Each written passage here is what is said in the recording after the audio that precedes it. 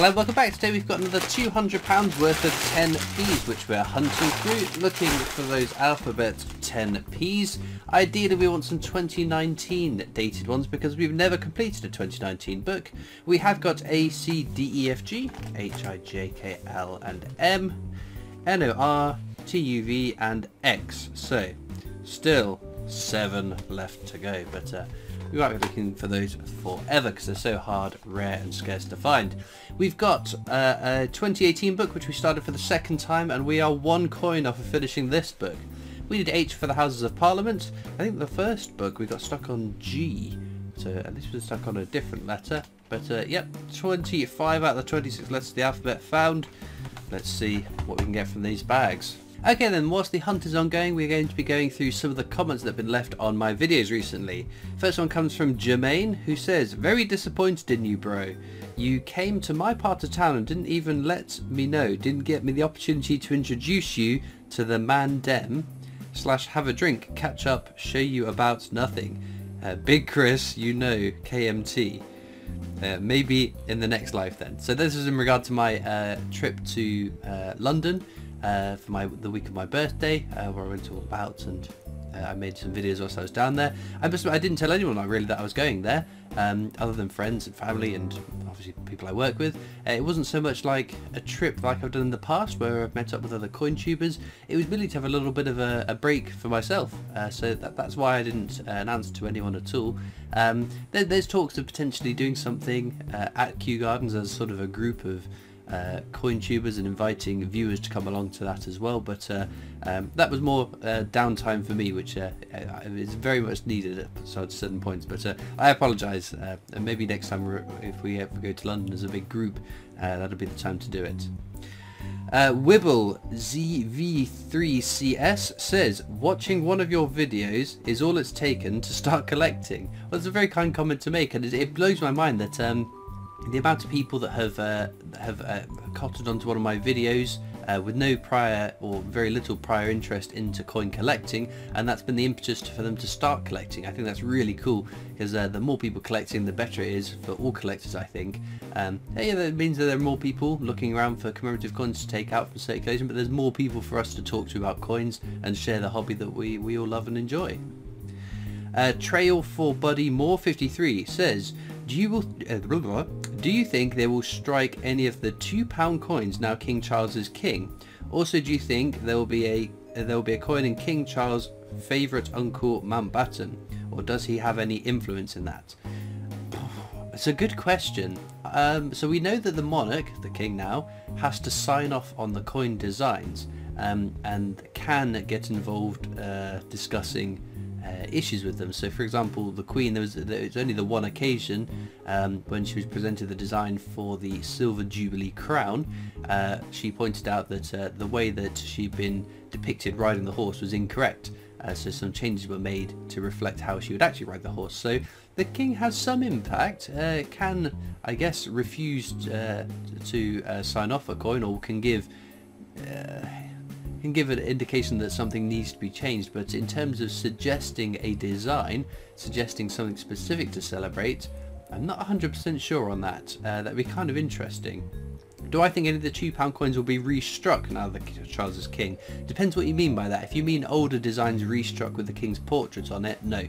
I don't think so, unless we have some sort of celebration set like in 2019 for the 50 years of the 50p. They won't just restrike the existing coins to go out in circulation we've already got just with the king's portrait. I wouldn't have thought.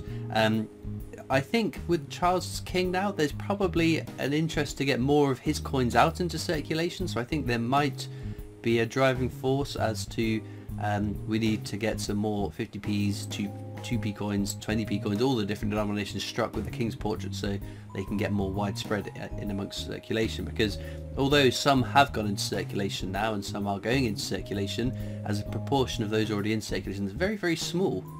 So I think that it could be, I hope it's an impetus for them to strike more coins for circulation. Obviously that's all dependent on the requirements from banks and cash centres to circulate coins. If there's no demand for additional coinage, then no additional coinage will be struck, but I'd like to think that they want sort of, it's part of the of being king now, to get his coins far and widespread. Although I must admit that is quite a cool idea, to the restrike sets that's just come to mind, because the 2019 50s and 50p's, they were restruck. They had different portraits of the Queen from some of the original portraits on it, given that it was released much later.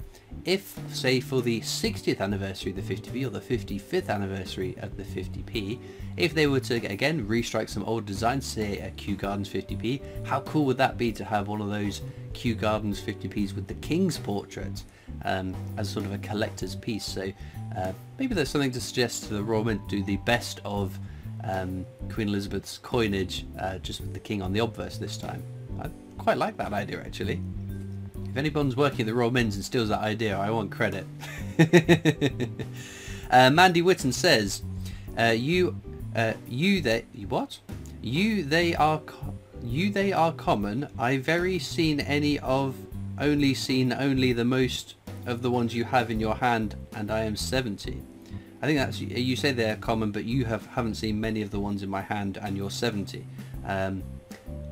Okay, I'm not sure the relevance of your age, as to if you're 70 you should have seen more commemorative coins. I guess maybe you've had more time to look through coins over time, but all I can say is common coins are common because there's lots of them made, and you're more likely to find them than others. It doesn't mean that if you go to your bank for the first time and get a bag of 50p's, £10 worth of 50p's, that there won't be a Kew Gardens, because there very much could be. You could totally break the law of averages and find a Kew Gardens in your first bag of coins.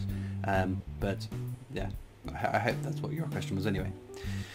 Dale Walker says, the 2021 Britannia that you saw being minted, I wonder if they only minted coins for coin sets and not for general circulation. So they certainly did mint some for the annual coin sets. They did come out and were available to purchase. I would disagree with your assumption that they weren't minted for general circulation, because the mintage figures come out for the circulating coins for 2021 in terms of the mintage figures of how many were minted to go into circulation, made for our change.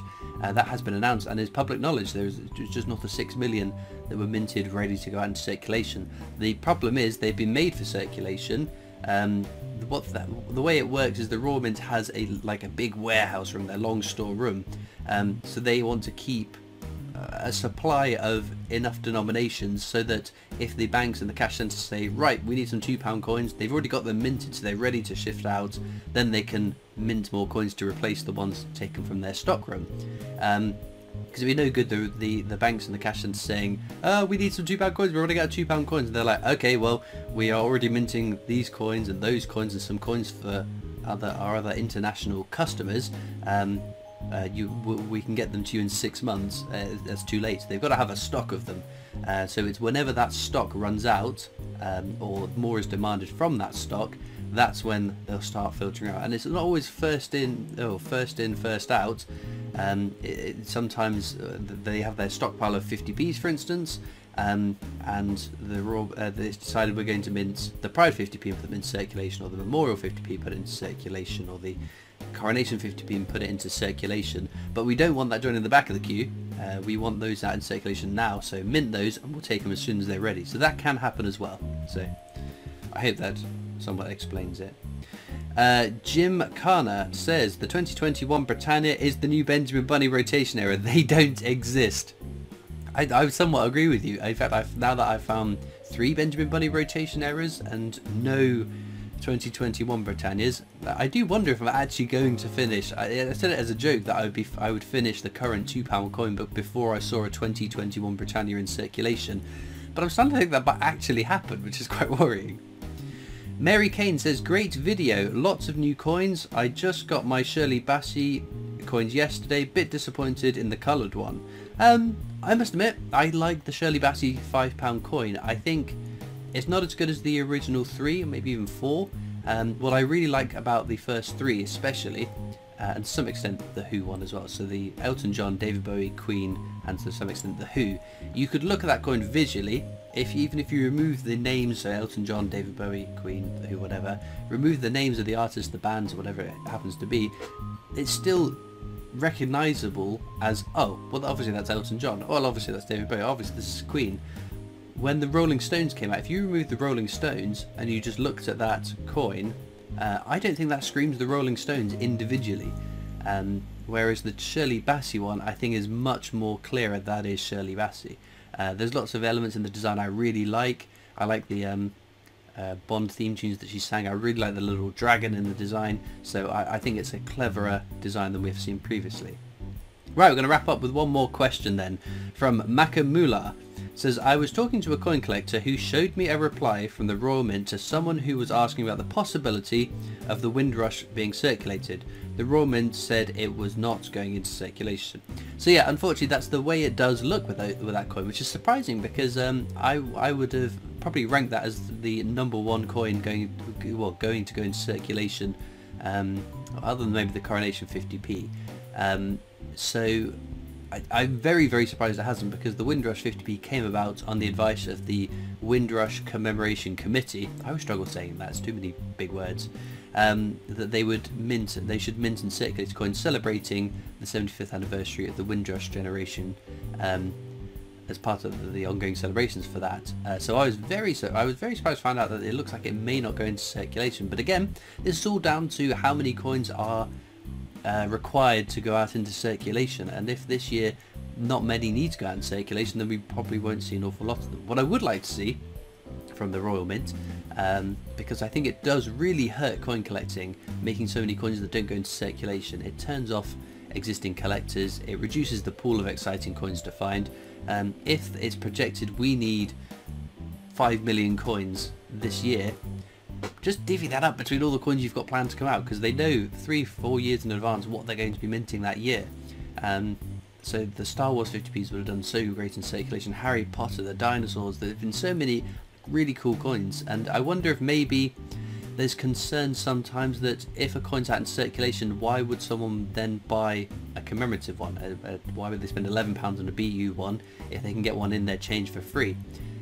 And that's the only rationale that comes to mind for me, and I think that's totally the wrong way to look at it. I think if you look at the Kew Gardens 50p, because that circulated coin is so rare and hard to find, the BU ones, the proof ones, the silver proof ones, they are massively inflated in their value because that's a rare circulating coin that everyone's looking for.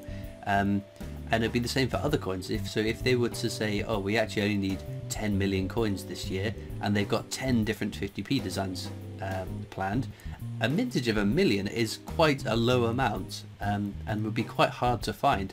And I think that would really bump up the price of those BU coins and make more people want to buy them. So I think that the way to look at it is that a rare circulating coin will be more valuable and would make collectors more inclined to go and buy that BU one. So if that's not the rationale, then that's so be it, but that's my little rant, and I've massively overrun that last little rant. So what we're going to do now is return to the coins.